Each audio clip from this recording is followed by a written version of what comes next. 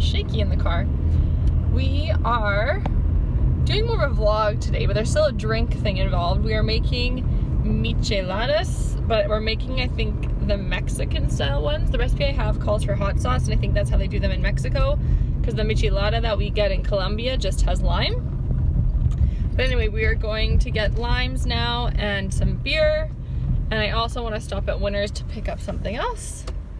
Then we'll go home, eat, and then make the micheladas, which we will show you how we make them and tell you how they turn out. And we're also doing like a fun Q&A thing. We each have come up with questions to ask each other, so I'm excited. That'll be fun. Yeah. We are just leaving Winners. I'm sulky because I was gonna buy an eyeshadow and blush palette and Carlos dropped it, so it broke. I'm so sorry. And now I feel bad because we like damaged their product and left it there. Like I kind of feel like we had to pay for it, but we just left it on the shelf. So you owe Winners $17. It was an accident. I just had to sneeze. I was just holding it in my hand. It was the only one. Just the top one just slipped off of that. But I got some other finds. I got Dr. Brandt eye cream. I'm gonna try this night and day serum because I need the new serum. Mine's running out. I just wanted to buy something kind of in the meantime before we go to Europe because I want to do a lot of like shopping in the French pharmacy. And I found a brush for a dry shampoo, which is interesting because I just bought a dry shampoo yesterday, which I didn't like, so I want to take it back tomorrow from Shoppers. It was the Cake the Do-Gooder dry shampoo, and I'm gonna try buying I just think like the Aussie dry shampoo or the Herbal Essences one. I need to get one of those too. And yeah, so now we're gonna get our beer and lime. Beer and lime, that sounds... Okay, so the beers aren't 100% cold yet, so we're actually just gonna start our little Q&A here, and then halfway through we'll go up and get the stuff to make the micheladas. Let's do it. So this morning I was listening to a podcast, the Extra Pack of Peanuts podcast, and he had a guest on his show. Now I feel bad I can't remember her name. I'll have to look for it and put it in the description box.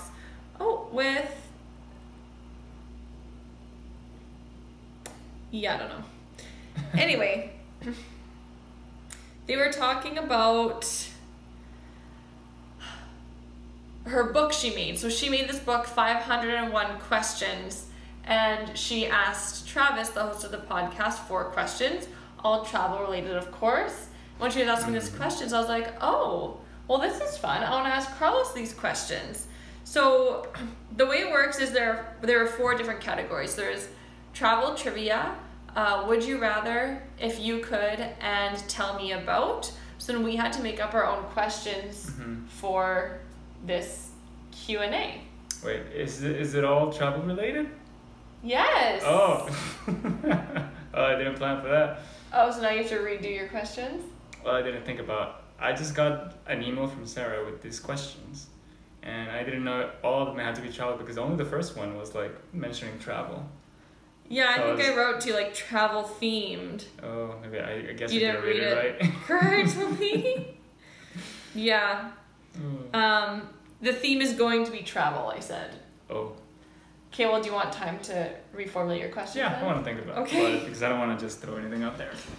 I think a little bit about them. Carlos is still working on his questions, but I'm gonna try, I hope I'm in the frame, I'm gonna try salting these rims. I tried doing salted rims once before.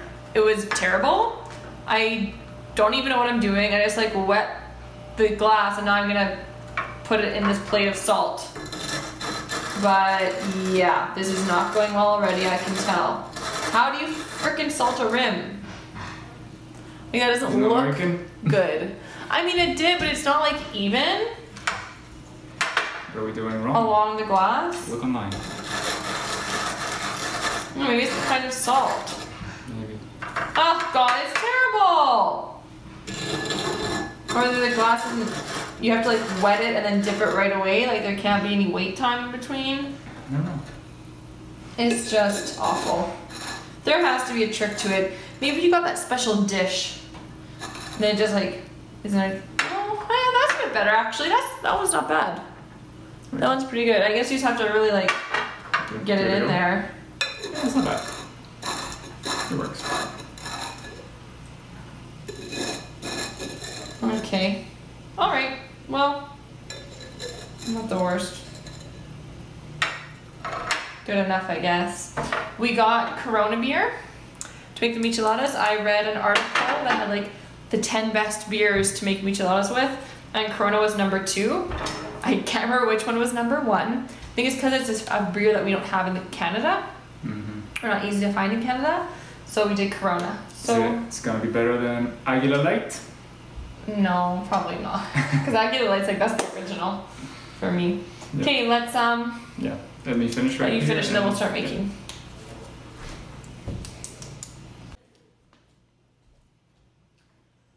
I also thought I would show a close-up of the hot sauce we got. My brother-in-law got this in a pack, so I'm not sure what the brand is, but it's Flaming Rain Lime Hot Sauce. And I think the hot sauce level is medium.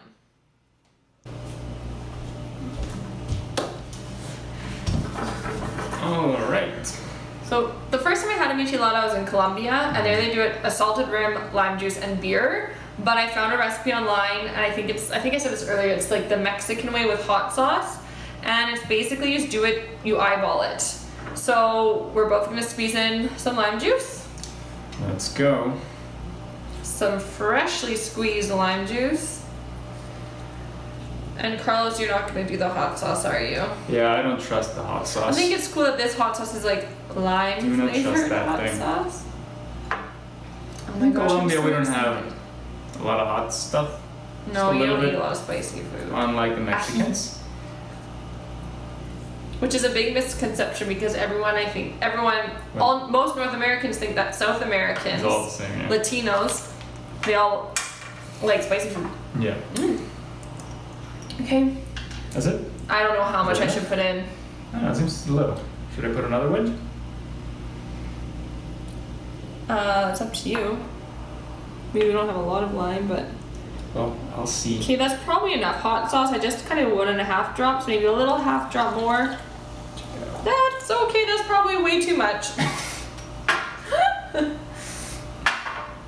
Probably way too much hot sauce in here.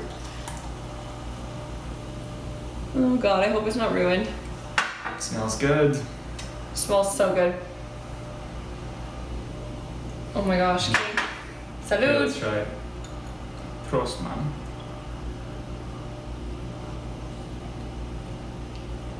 Okay, it's not too spicy. Ooh. Yummy. Good amount of lime. Another more.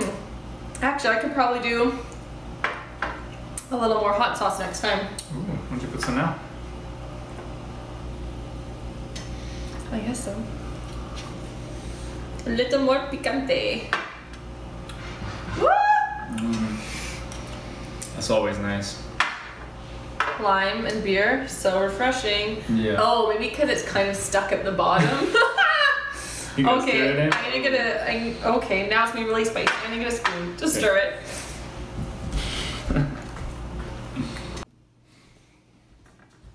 Okay. I've stirred it up, but now I'm kind of nervous to try it. again.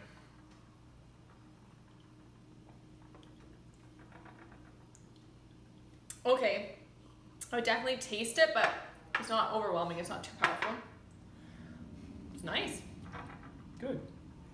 Oh, let me try. Let's see how spicy it is. Oh my gosh, we haven't had a michelada in months. So good. Yeah, it's pretty good. It reminds me of the Worcestershire sauce.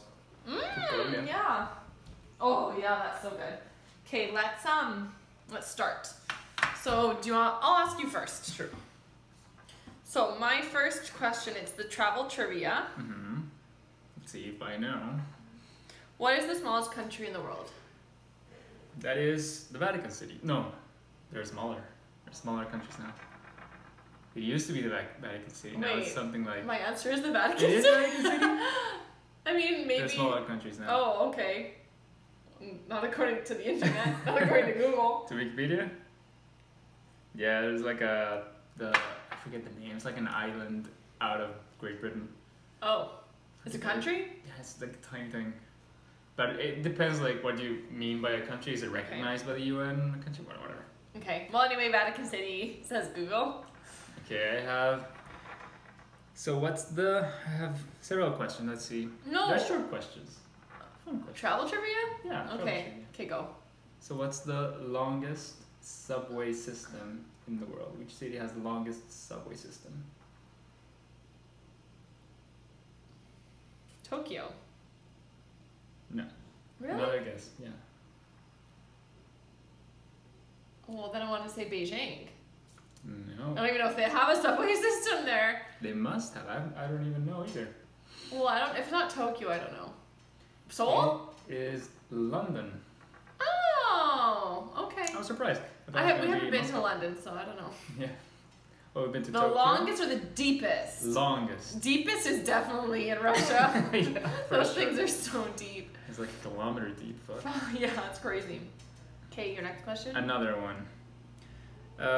Name a country where the thumbs up sign Greece. is is not a good sign. It's like Greece. It is?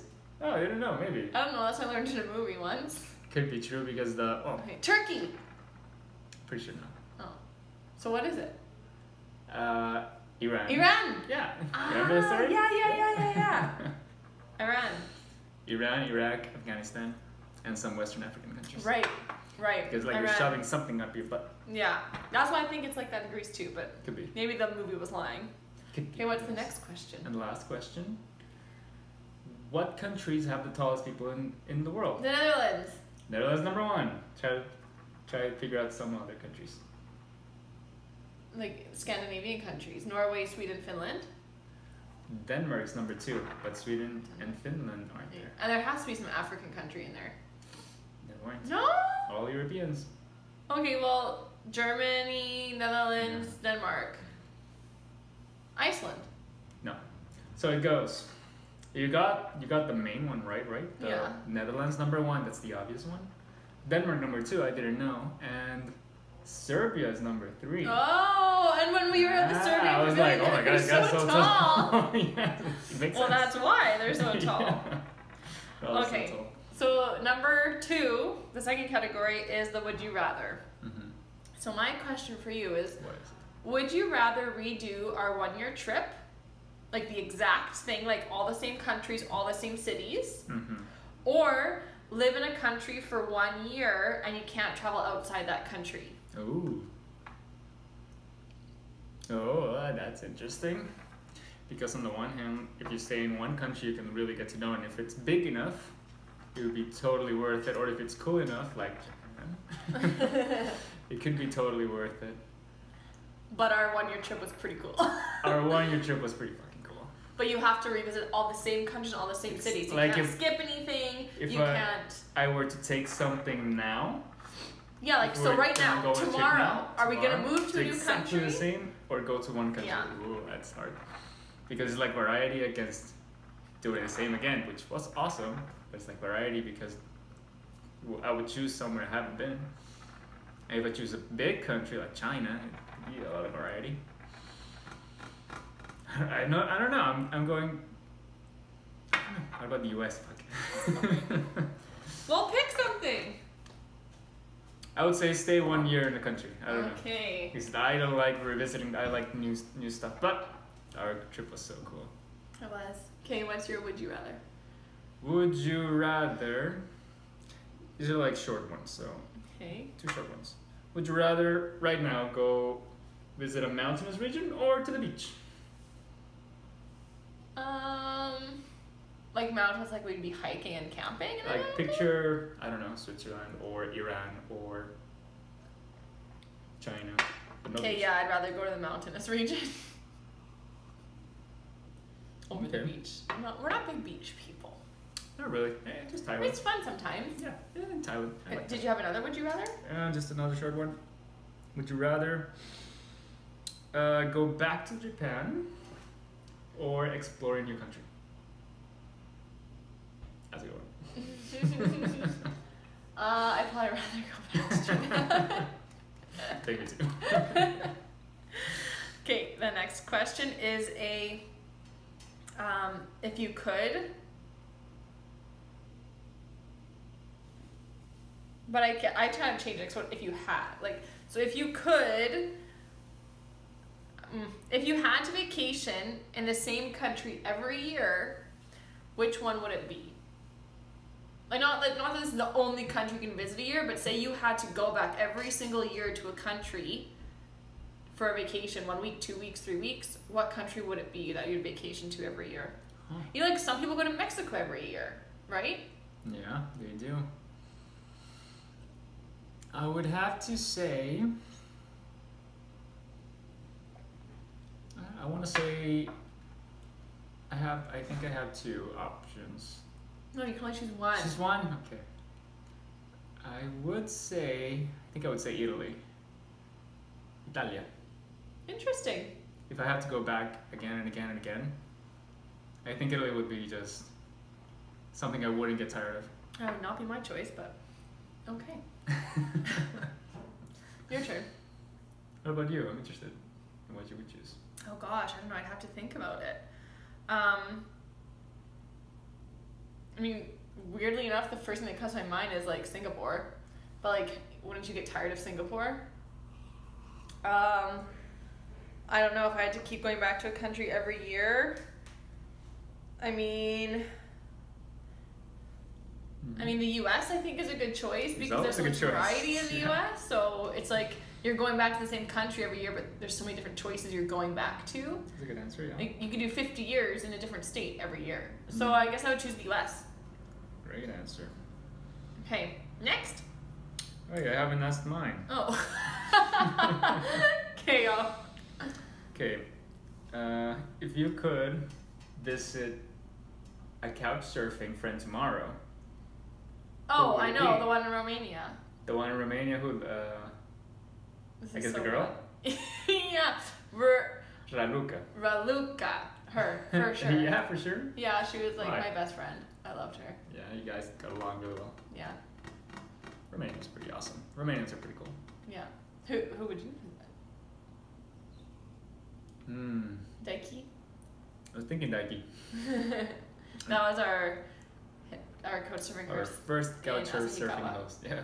With his girlfriend. I was thinking Daiki, or maybe Singapore. I like the young guy who stayed with Timothy. Yeah, nice. I would. Yeah, for sure. We had a lot of good hosts. Yeah, you can't go wrong. Yeah. Okay, then the last one is tell me about ... So, tell me about your scariest travel moment. Scariest travel of your whole life, not even just with me, of your entire life. I think that's pretty easy for me. Okay. Because I was traveling one day to Tayrona, and we were just traveling. In Colombia. Tayrona Beach National Park. It's Tayrona National Park, not Beach National Park. And we had a hike for an hour and a half or something, and I had this big backpack with me. I was just walking, and suddenly there's this bridge with no rails. Okay. I'm walking in, and there's a donkey going that way. I'm like, okay, I'll just move to the side. I moved to the side next to the freaking edge of the bridge. It was a fall, 20-meter fall. And as I was walking by the donkey fucking swayed and hit me. No way. And I swear to God, I immediately reacted to stop myself from going further towards the edge. I was this, next to the edge. Oh my gosh, I've never heard this story. What a good question I asked. Yeah. I was really fucking scared. Because I had to fucking drop 10-20 meters or something like that. I think it would have lived, but still, fuck, so scary. Oh my god. Okay, yours. Yeah. My question. Tell me about the most memorable souvenir you bought. Do you have any memorable souvenirs? My What's that? Oh my god, what's that brand called? It's a Korean brand. They have the lip sleeping mask. And I bought in Hong Kong that I use every night. I got it for a really good deal in a store in Hong Kong. Frig, what is... I gotta go get it right now to show it. Talk while I go. Actually... In Hong Kong or in Singapore? Where'd you get that one? Hong Kong. I don't remember that one. Laneige. I was thinking snow. Something snow. This thing you got in Hong Kong? No, didn't you buy this here? No, this is the Laneige lip sleeping mask. I got it in Hong Kong for such a good deal. Like, I don't know, this sells for like fucking like, I don't know, $20, $30, and I got it in Hong Kong for like 12. So that was the first thing that came to my mind. It's the most memorable one. But apart from that, I would probably say like my Boots and Bags boots. Is that a souvenir though? Like that's shopping in Colombia. And this That's is like how you treat souvenirs, shopping. I don't know like what my most memorable souvenir would be, but I do think those count. When we're in countries traveling shopping, I don't buy souvenirs. Like I buy daily life things that I want to use on a regular basis. I think they count. Yeah, like my Boots and Bags. Smart souvenirs, not things you just store in the closet and never see ever again. Yeah. Things you like, things you use. Yeah. Exactly. Oh no, I know. Because it's an actual souvenir, and I still use it all the time. My beer cups from Russia. Oh, nice. From the World Cup, when you bought a beer, you got this like big plastic red or green cup that had like the Cyrillic writing on it and the World Cup picture, and I have it at work and I use it every day for my water. Oh, nice. So that is my best souvenir. Awesome. Yeah. Cool. So that's it. That's it. I had a lot of fun doing this. Yeah, it was fun. Yeah, I hope you had fun watching it. And we'll see you in the next video. Ciao, ciao. Ciao, ciao.